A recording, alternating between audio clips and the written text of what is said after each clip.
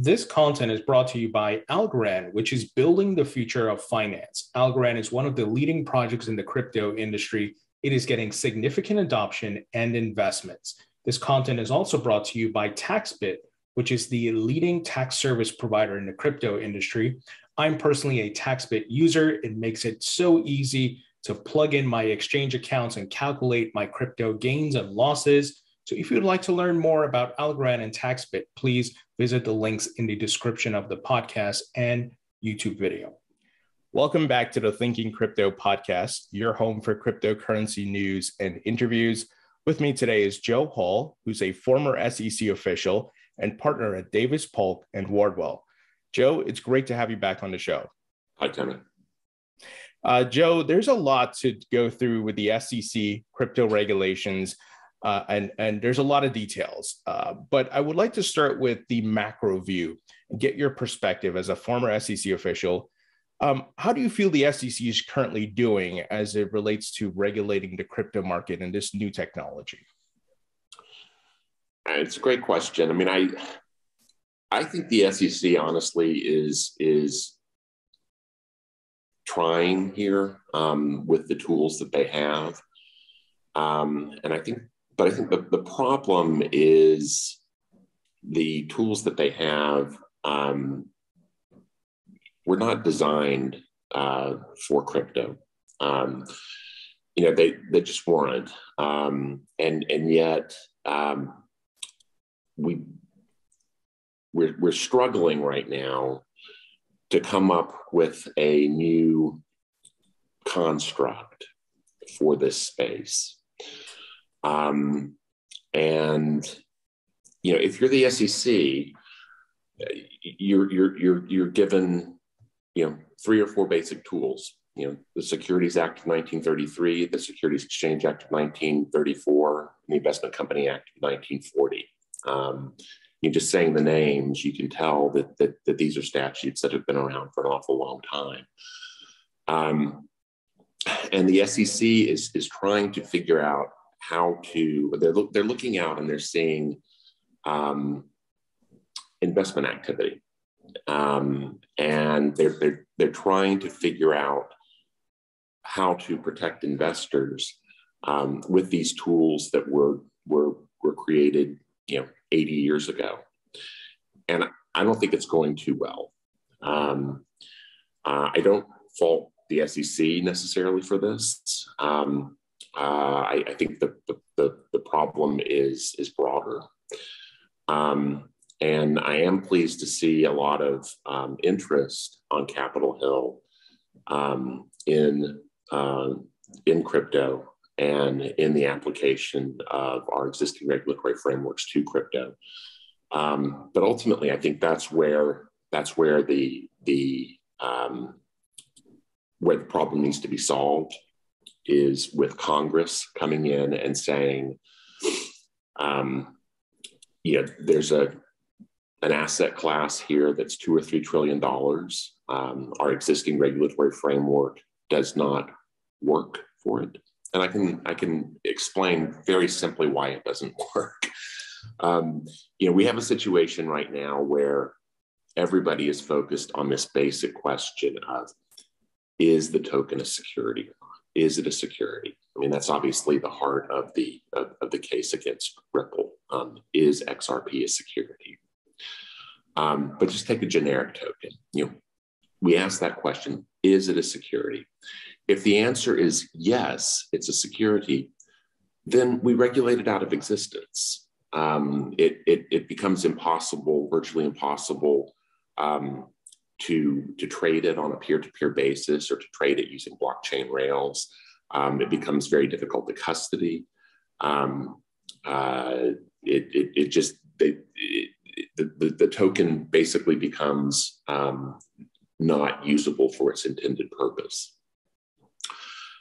So that's what happens when the answer to the question is yes, it's a security. On the other hand, if the answer is no, it's not a security, then suddenly it's pretty much unregulated.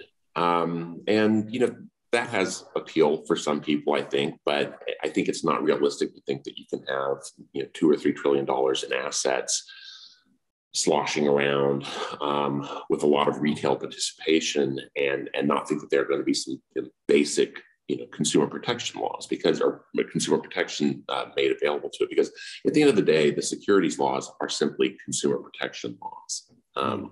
They're there to protect investors. They're there to facilitate capital raising, but they're there to make sure the capital raising is done in a way that is fair to people who put in their life savings into it.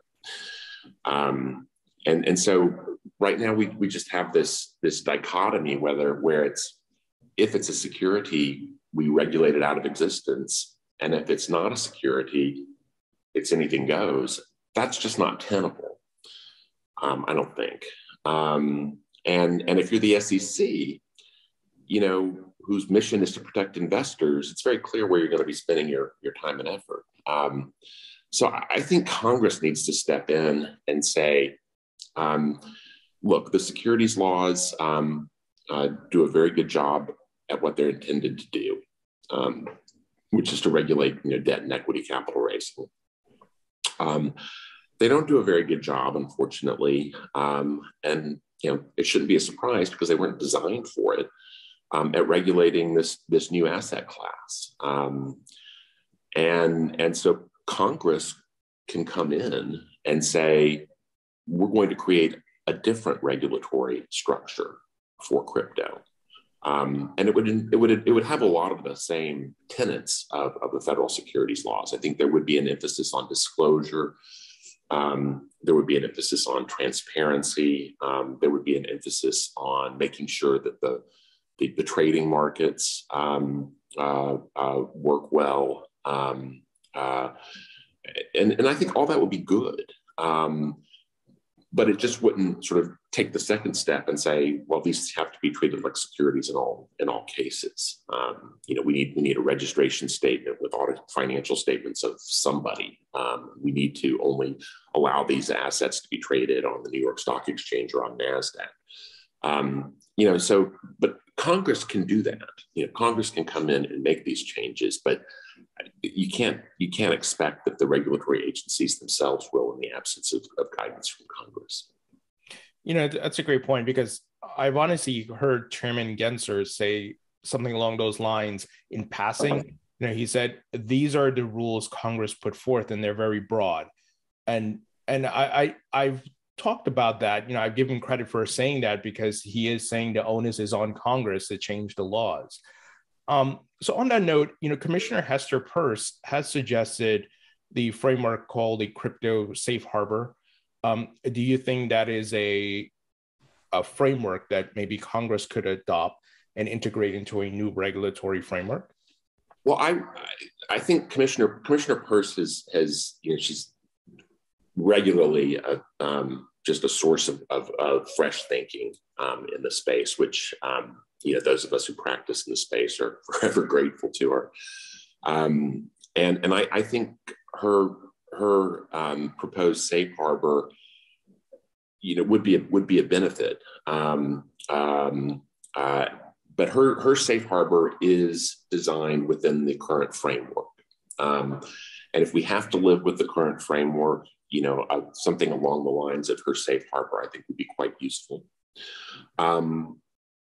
My point, and maybe it goes back to what you were saying, Chair Gensler has been saying, my point is that we shouldn't be using the existing framework, or that should not be our starting point. That should be our reference point. Mm-hmm. I think that we should take a step back and say, okay, what are these assets actually? How are these assets actually being used?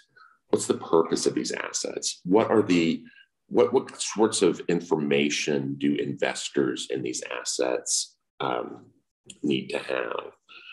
Who should we put liability on to ensure that investors get the information that they need about these assets to the extent that the investors want them?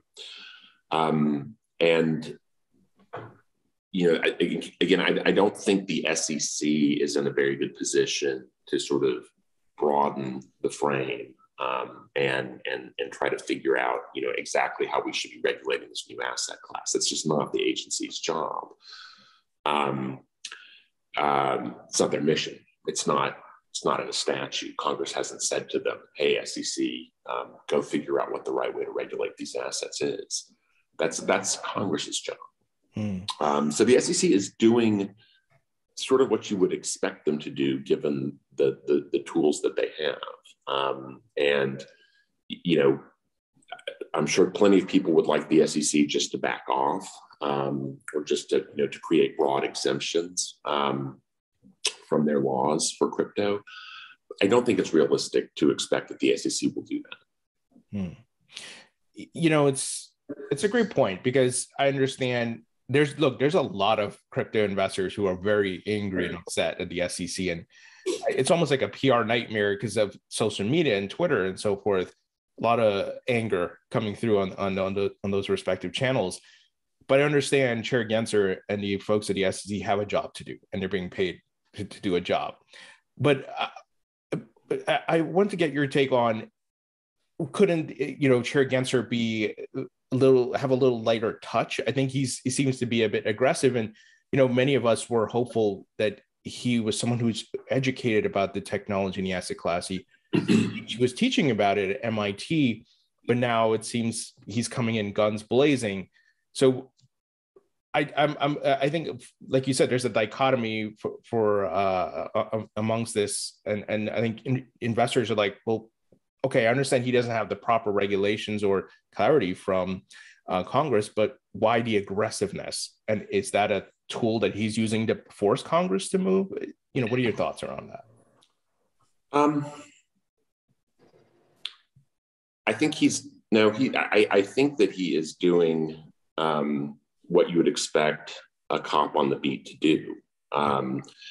And, you know, the term aggressive is somewhat loaded. I mean, this is what the SEC does. This is how the SEC has gone after participants in the financial services marketplace or in the financial markets, you know, for decades.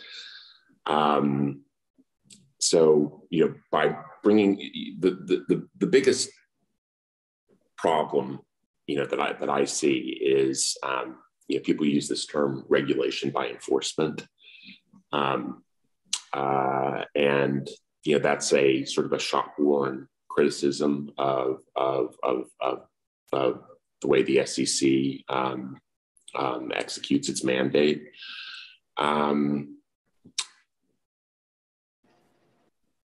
But that, you know, the SEC has done that for decades. And so the people in the crypto space, you know, just may not have realized it. That's how the SEC operates. And you know, they're getting a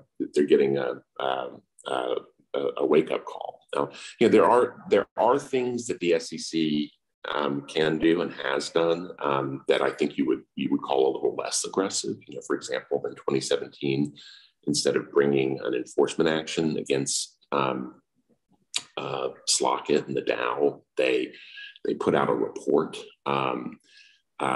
you know, explaining their views on ICOs and explaining how they analyze whether or not a token is a security.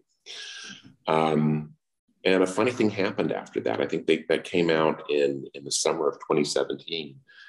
And in the few months after publishing the DAO, if you look at a chart, ICOs just kept taking place. So even when the SEC does come out in a less aggressive fashion and tries to give guidance, it doesn't necessarily have the same impact from their perspective.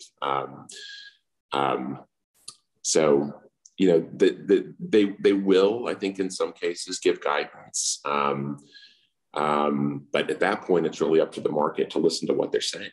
And that kind of didn't happen after the DAO. It took a few months before the message got through that, you know, the SEC's onto these ICO things.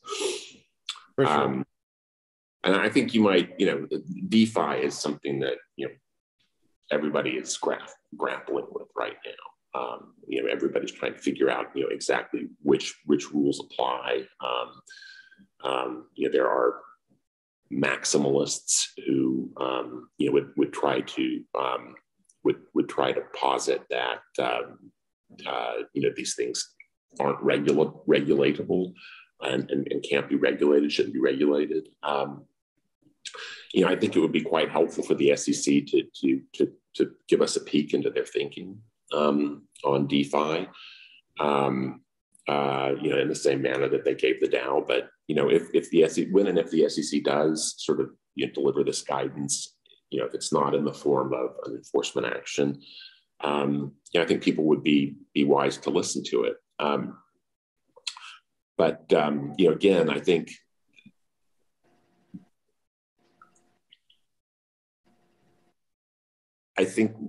we shouldn't be expecting the SEC to solve this problem. I think we have to expect Congress to solve it. So on that note, you mentioned the ICO rules that were put out and so forth. I think there, obviously the big case we talked about in our previous interview is the Ripple lawsuit around XRP. Part of Ripple's defense is the fair notice item. The SEC was almost nowhere to be seen in the early days of this asset class. And I understand that it was still, very young and everybody's still trying to figure out what's going on. But do you feel the SEC should maybe, once again, be a little light-handed because there was not this clear roadmap? Yes, there was the Howey test, but we talked about it can't really be used to provide guidance for decentralized networks with tokens that are distributed globally. Do you think Ripple's fair notice defense is a strong one, and as well as for other projects that are out there, maybe Ethereum and the others that were around before the SEC started taking action? Yeah, look, I'm very sympathetic to that argument. It's a basic due process argument. Ripple was in operation for the Ripple network was operating for years before the last minute filing of a lawsuit against them. I think there's also a question.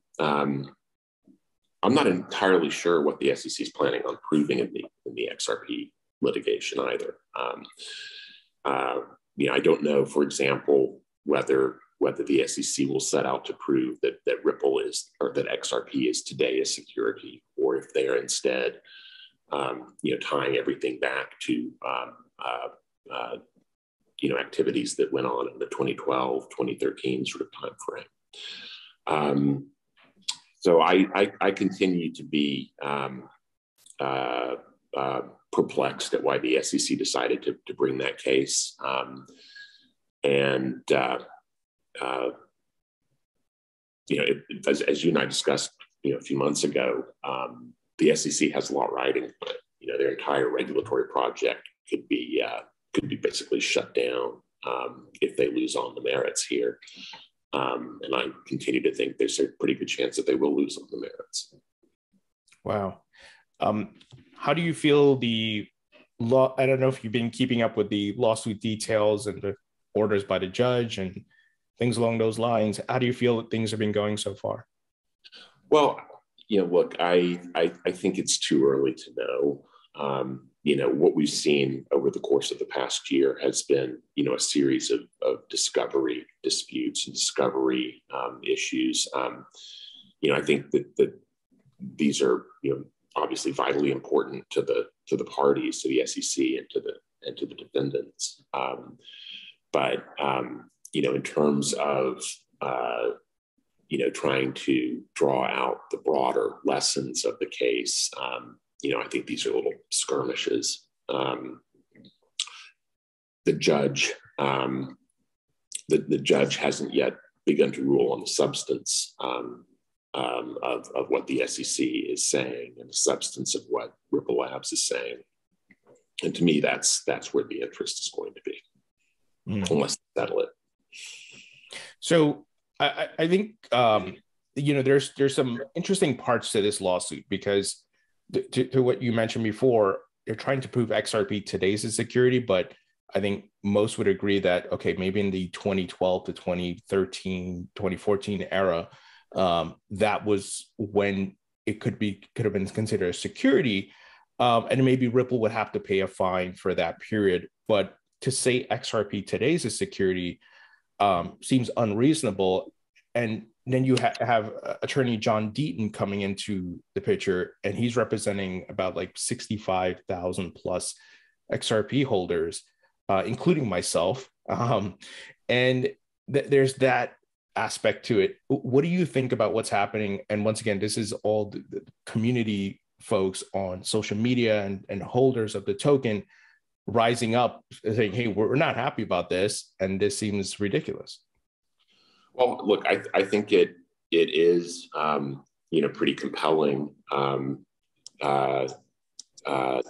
to have investors in the asset whose interests the SEC is there to protect. I think it's very compelling that the investors themselves are showing a lot of unhappiness and concern here.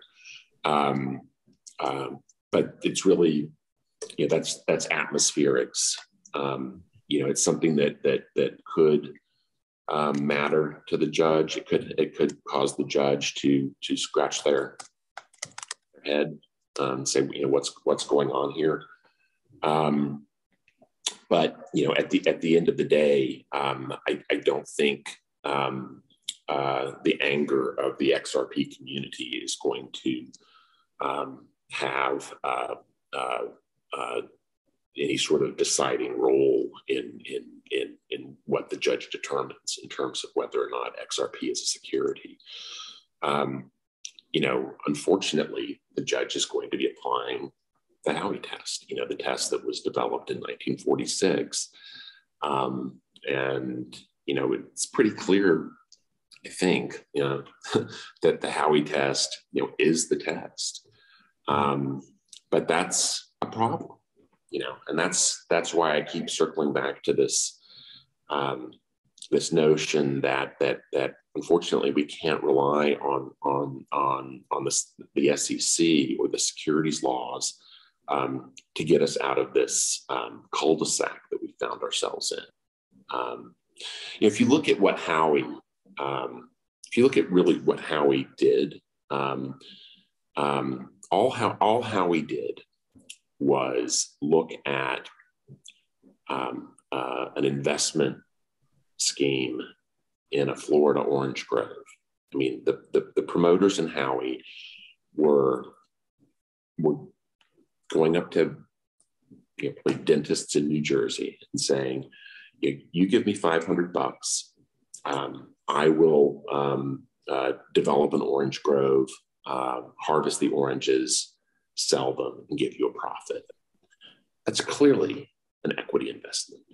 Mm-hmm. The Howey promoters didn't say, I'm selling you common stock, but everything that they did was the same as if they had sold them common stock. And all the Supreme Court did in Howey was look at a clear equity investment, maybe preferred equity or maybe debt, depending on how it's structured. And they said, yeah, that's investing activity. That's what the securities laws were designed to regulate. And so let's develop a test that's flexible enough, that it can apply to this sort of ordinary, equity capital raising, which is what the promoters in Howey were doing. And now here we are 80 years later, 70 years later, taking those principles and applying them to something that, may not be equity capital raising. These tokens that I'm, selling, if the business already exists and I don't need to raise capital to develop the business, but I'm going to sell you these tokens, for use in the business. Why should we be applying the securities laws to that kind of activity? I think we shouldn't be applying those securities laws to that kind of activity. But if you're the SEC, there's an old saying, if you're a hammer, every problem looks like a nail. That's sort of what the SEC is stuck with. So, we can fulminate against Chairman Gensler and the SEC and complain that they're being aggressive, but this is what they're set up to do. And I can guarantee you that, if we have a Bernie Madoff situation in the crypto markets, or had we had Mt. Gox, frankly, in the United States,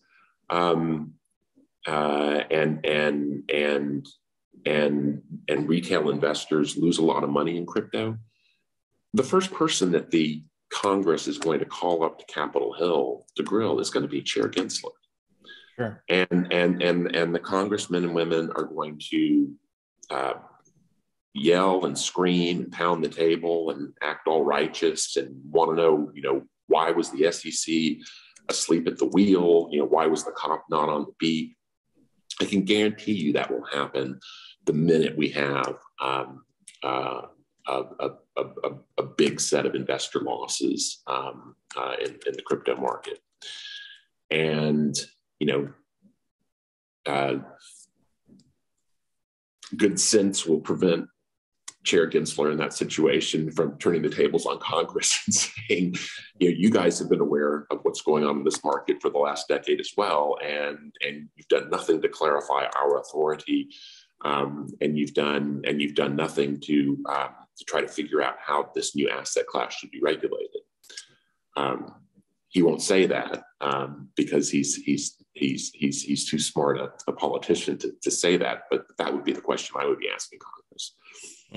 So the time is now, but Congress really ought to get out ahead of this thing. But unfortunately, what we usually see with financial services regulation is they wait for a crisis. Whether that's a financial accounting crisis like we had in the early 2000s that led to Sarbanes-Oxley, or the financial crisis that we had in 2008 that led to the passage of the Dodd-Frank Act.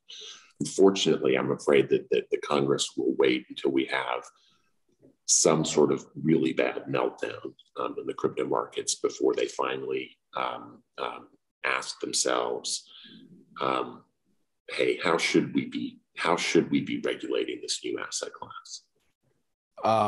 Boy, that's unfortunate. And I'm hoping, and I don't know if you've heard about this, but there's supposedly a crypto executive order coming from President Biden. It's been rumored for the past month or so.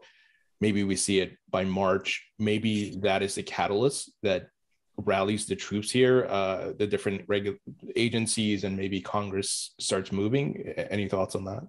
I hope so. I would imagine, though, that well, I'm speculating. I know that there's a lot of concern about how crypto is being used in sort of criminal ways. Whether that's ransomware payments or things like that. Crypto is also suddenly of major concern to the banking regulators, who are wondering, for example, whether the United States should be issuing a digital dollar, and what the impact would be on our economy if private parties start offering stable coins sort of on a massive scale. What does that do to the banking system? What does that do to the to the payment services industry? I suspect that that will be a large focus of anything that comes out of the Biden administration. And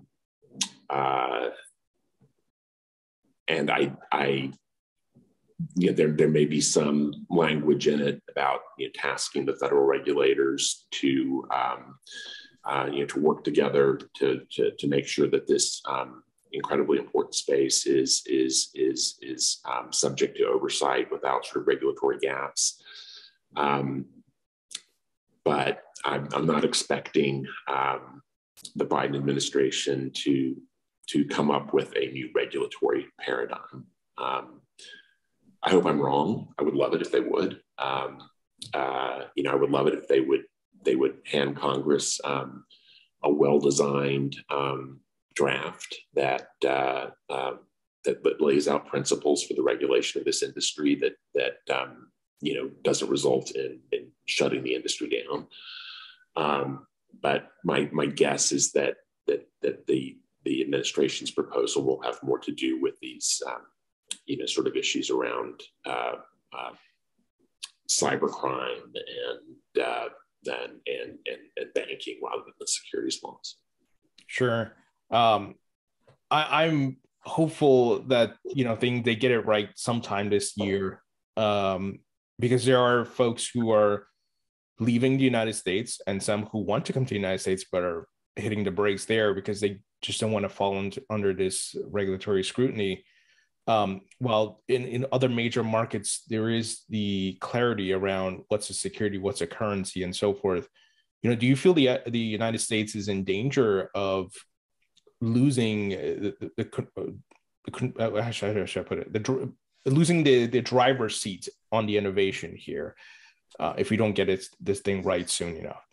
Yeah, no, I think that's definitely a problem for us. To have the initiative, to having the initiative taken away from us because of the uncertain regulatory environment is obviously a factor.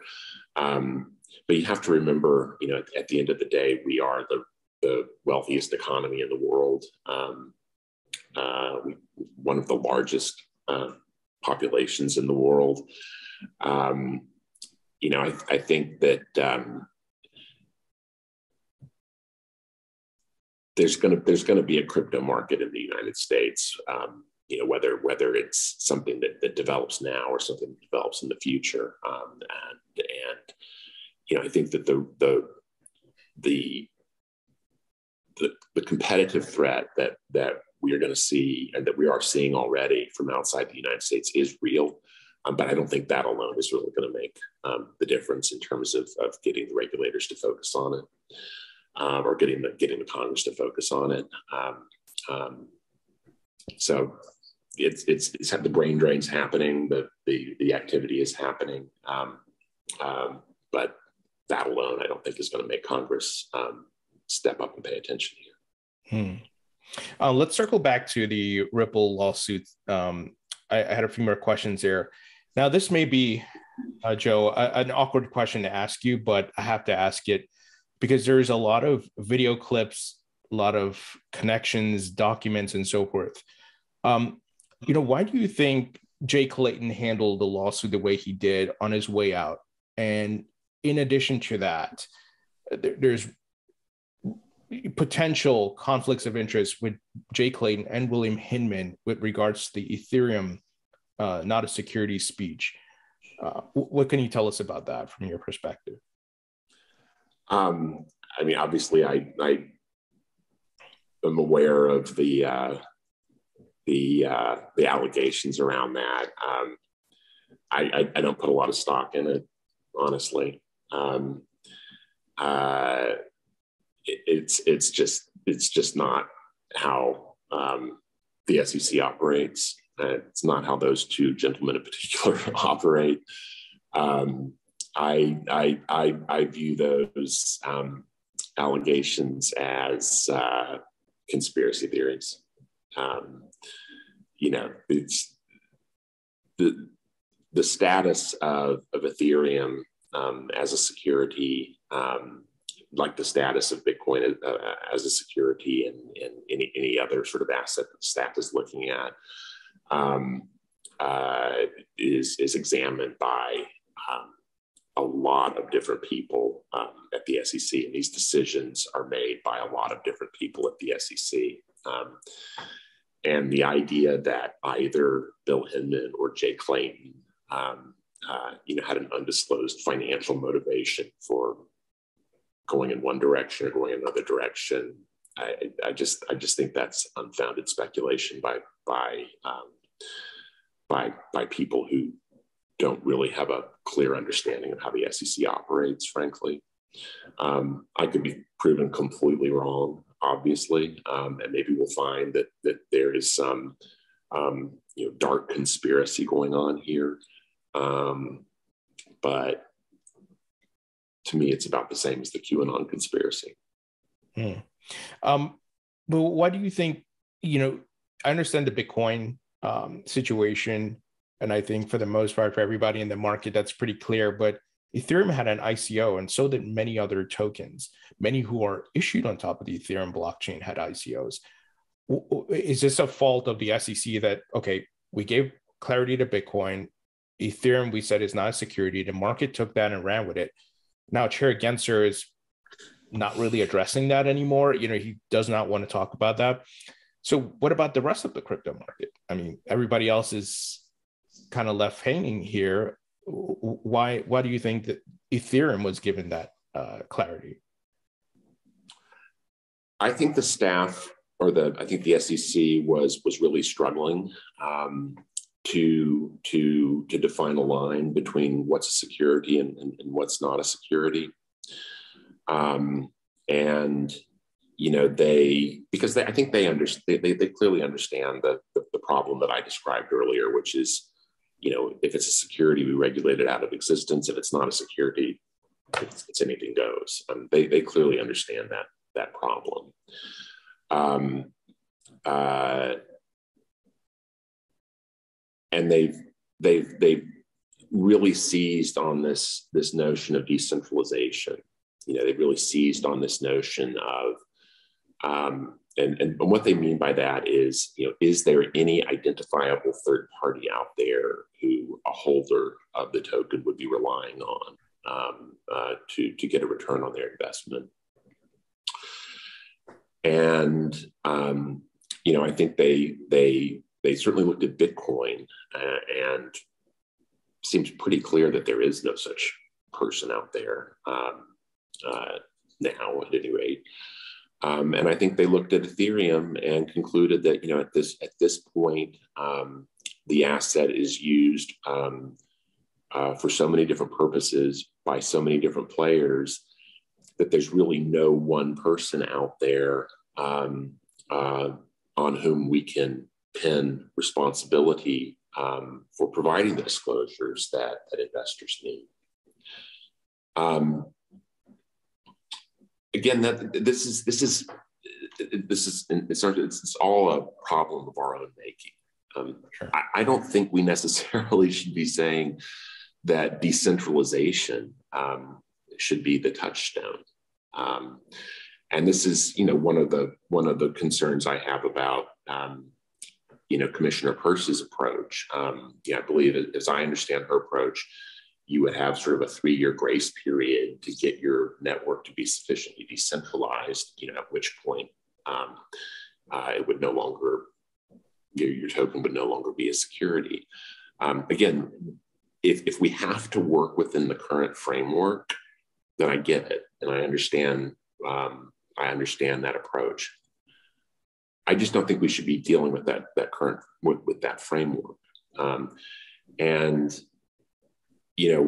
Why should centralization be a problem if the asset doesn't otherwise have the hallmarks of a security, and the asset doesn't otherwise raise the same regulatory concerns? I mean, why should we really care if there's a central if there's a central actor there? Take an easy example.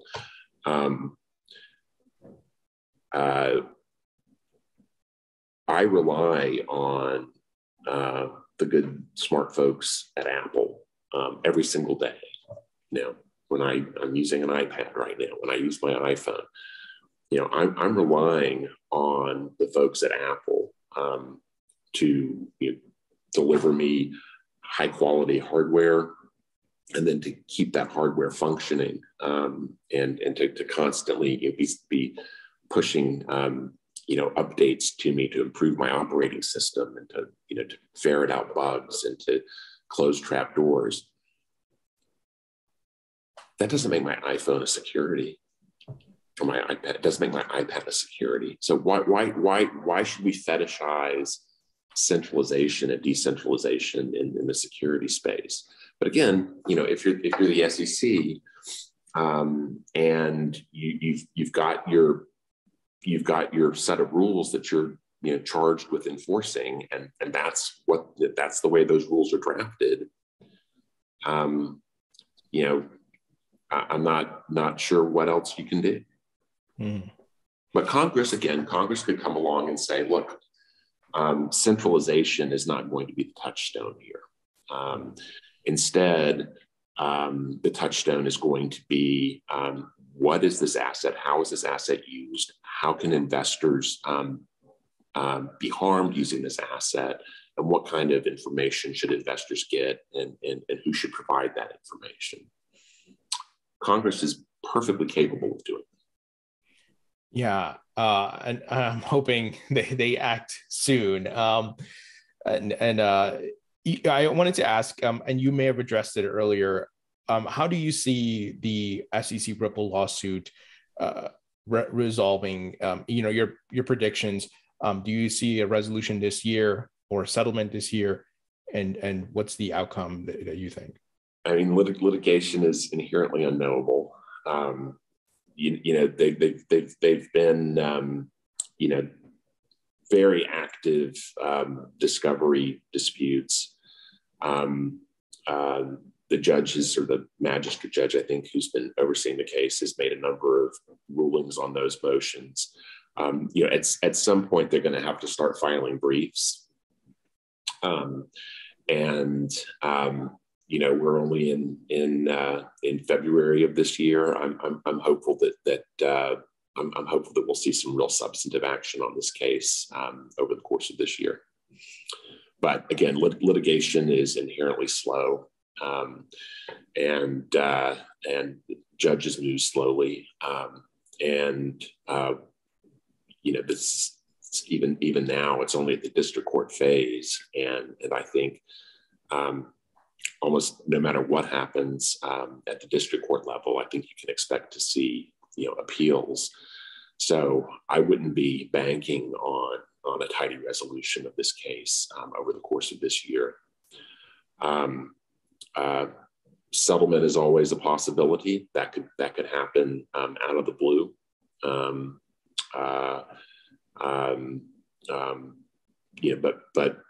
But from an outsider's perspective, which is all I have on it, both sides seem to be pretty dug into it right now. Let's talk about the SEC going after lending platforms. So they had blocked Coinbase lending. Coinbase CEO tweeted out some things about the SEC, not so flattering comments. BlockFi got hit with a fine. I think it was 100 million. Nexo, it was reported yesterday, was pumping the brakes on offering some services to U.S. customers. I don't know if you can give us a take on why are these lending platforms being targeted in this way? And I understand the SEC has a job to do. I understand we have to stop scams and protect investors. But these platforms, to my knowledge, have not been carrying out fraud or scamming people. They didn't do anything. They're not doing ICOs. It's just crypto lending, and people are earning very high interest and yield. What are your thoughts on the entire situation? Well, I wouldn't necessarily even think of those cases as being crypto in nature. They clearly involve companies that are active in the crypto space. But I think the broader message that I suspect the SEC is trying to send has to do with the provision of financial services, we have a completely fragmented approach to financial services regulation. which other countries don't suffer from. I think there probably are benefits to our approach, but there's also some real drawbacks. And one of those drawbacks is it's often just not clear what set of rules apply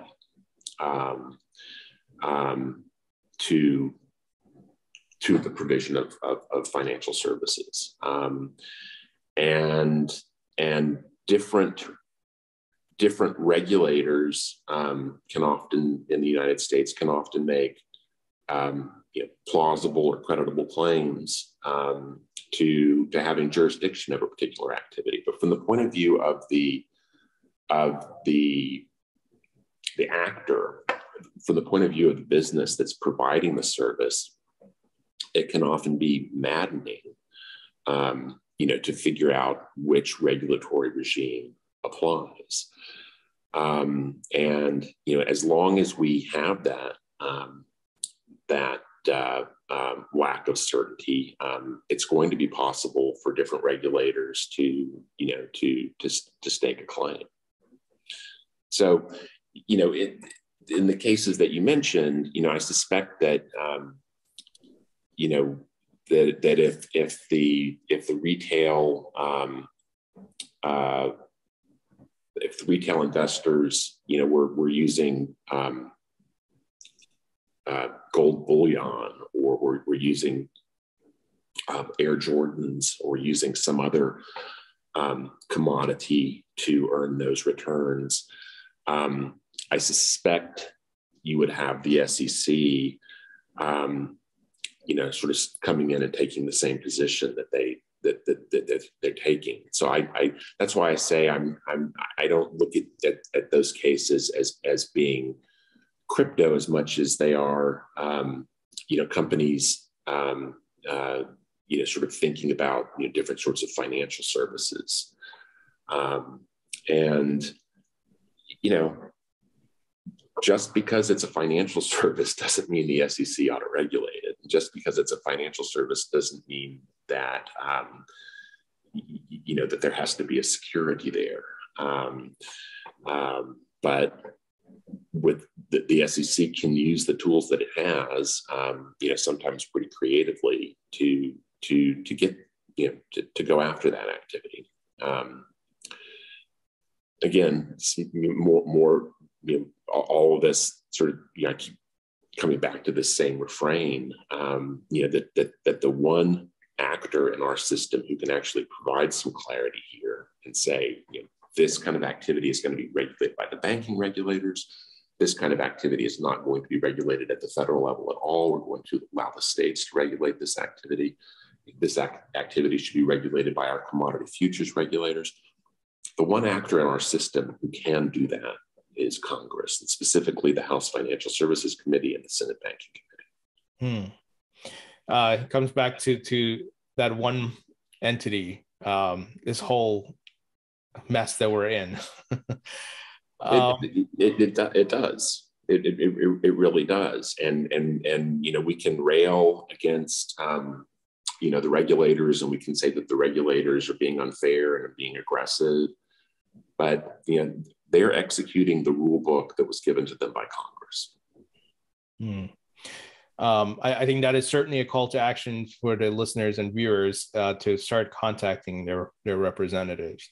Yeah, start contacting your representatives. Let your representatives know that you have an interest in this,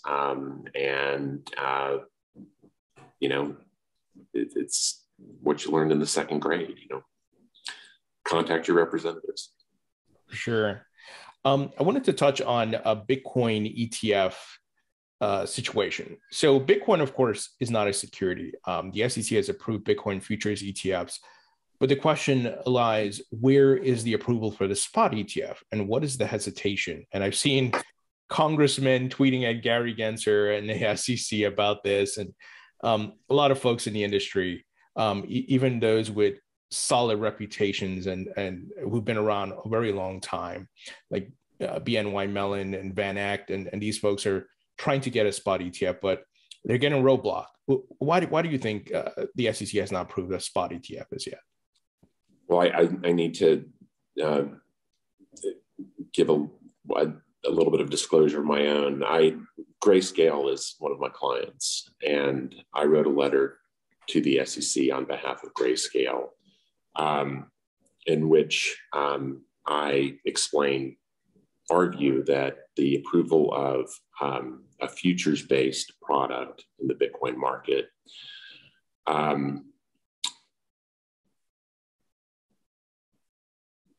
should mean that a spot product should be approved as well. I think the risks that the SEC has relied upon in heretofore not approving a spot Bitcoin ETF. I believe those risks are substantially similar to the risks that are inherent in a futures ETF product. And so if you're going to approve the futures product, it seems to me that you can't discriminate against the spot product.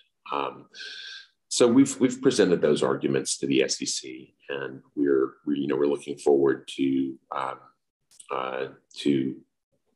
the SEC considering those and hopefully agreeing with our analysis there. For sure. The other day I was just looking at Fidelity, and they got their spot ETF approved in Canada, and it's listed in the Toronto Stock Exchange, and I'm like, why is this not happening in the United States? I mean, this is ridiculous at this point, and these companies are going to other markets now. Yes, like we talked about, US is the largest capital market, and obviously we've got a lot of things going well here, but it's just painful to watch that happen. Look, we're the United States, and we take our own time, and we don't, regulators in other jurisdictions are going to move faster than us. Regulators in other jurisdictions are going to move a lot slower than us. So I think that the Canadian decision obviously got a lot of people's attention. It's a regulatory framework that's frankly very similar to ours. I'm sure the folks down at the SEC headquarters are well aware of what's going on to the north, but they're not going to move because a regulator in another jurisdiction has made a decision. I mean, eventually we will get to a place where eventually there will be spot Bitcoin ETFs. Eventually the SEC will get comfortable enough with the market. Eventually, and we may be there already. It may be something that we see within the next few months. But you're going to get really frustrated if you look around at what's going on in other jurisdictions and ask yourself why we don't have that here. For sure. A few more questions and we'll wrap it up. What are your thoughts on how, the crypto market has grown significantly, and we're seeing global adoption? It seems more countries are looking to regulate versus banning. You have El Salvador adopting Bitcoin as a legal tender. All of a sudden here in the States, you have different folks introducing bills to make Bitcoin a legal tender. I don't know if that's going to happen, but it's nevertheless interesting. And then you have NFTs, a branch off of the crypto asset class, that are booming. What is your take on how things have grown, and maybe how do you see things growing in the next 3 to 5 years? It's funny because I think when you and I last spoke, which I think was in maybe about a year ago, I was just only dimly aware of what an NFT was. And and then 2 months later, you couldn't go into a restaurant without hearing, the guy at the next table, explaining to his date, what an NFT is and how they're going to make so much money off of it, right? I have been waiting for the SEC to say something about NFTs. There are, and I've heard a lot of, I've heard a lot of arguments on both sides of, what makes an NFT a security under the securities laws, what kind of NFTs are not securities under the securities laws. I can assure you that there are a number of people down at the commission who are looking really carefully at that space. And it's surprised me a little bit that here we are in February of 2022, and I'm not really aware of any public statements that the SEC has made giving their views on how, if at all, the federal securities laws apply to NFTs. And I think, frankly, it would be quite useful if they would give the market some guidance. But so that's one area that I think, one space that I think, we should all be watching. And I mentioned earlier, DeFi is another space that I think we should all be watching in terms of, the SEC, giving us the benefit of their thinking, whether we're going to agree with their thinking or not. We'll have to see what it is first, but it would be very useful for them to actually tell us what they're thinking. For sure. What are your thoughts on central bank digital currencies? The governments are taking the blockchain tech, which was created under Bitcoin, and then now they're tokenizing fiat currencies on top of it. There is dialogue happening in the United States. How does that align with our Constitution, with the right to privacy and things like that? But it seems every central bank around the globe is doing this. What are your thoughts on that? I mean, look, it seems to me to be a natural, a natural evolution.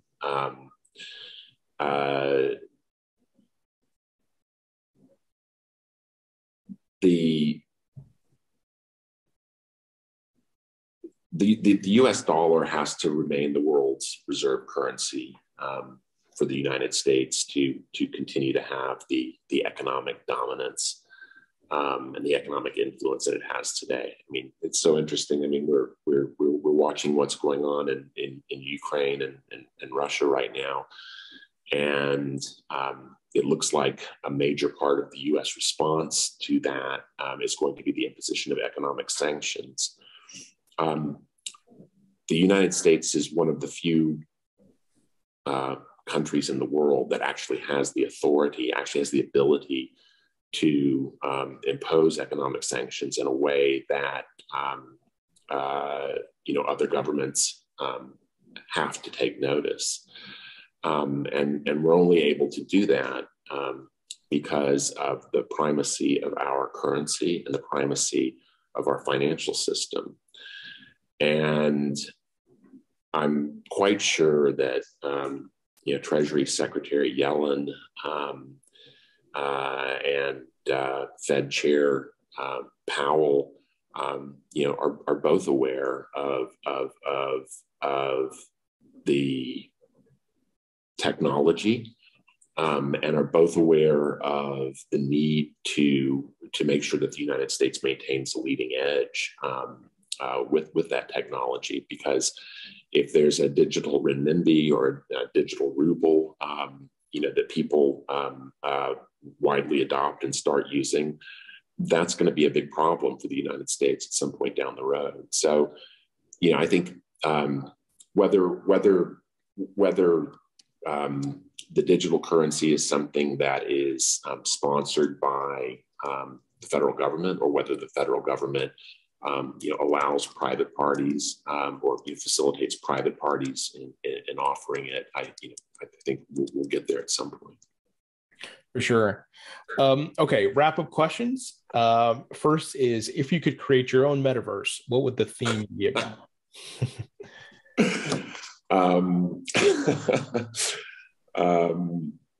What would the theme of my metaverse be? It would involve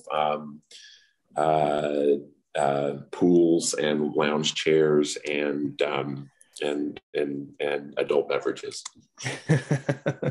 Sounds relaxing, and something I would do as well. Some rapid fire questions. Favorite food? Favorite food, jalapeno peppers. Favorite musician or band? At the moment, The Weeknd. Favorite movie? At the moment, I really like the dog movie with the Power of the Dog. Favorite book? I'm reading a great biography of the painter Francis Bacon right now. Mm. And finally, what do you do for fun as a hobby pastime? I spend far too much time scrolling through Instagram these days. I don't know why. Well, you should come check out crypto Twitter. You know what? I play around a lot on crypto Twitter, just trying to figure out what the hell's going on. Yeah. Joe, pleasure chatting with you. Thank you so much for joining me today. It was good talking to you.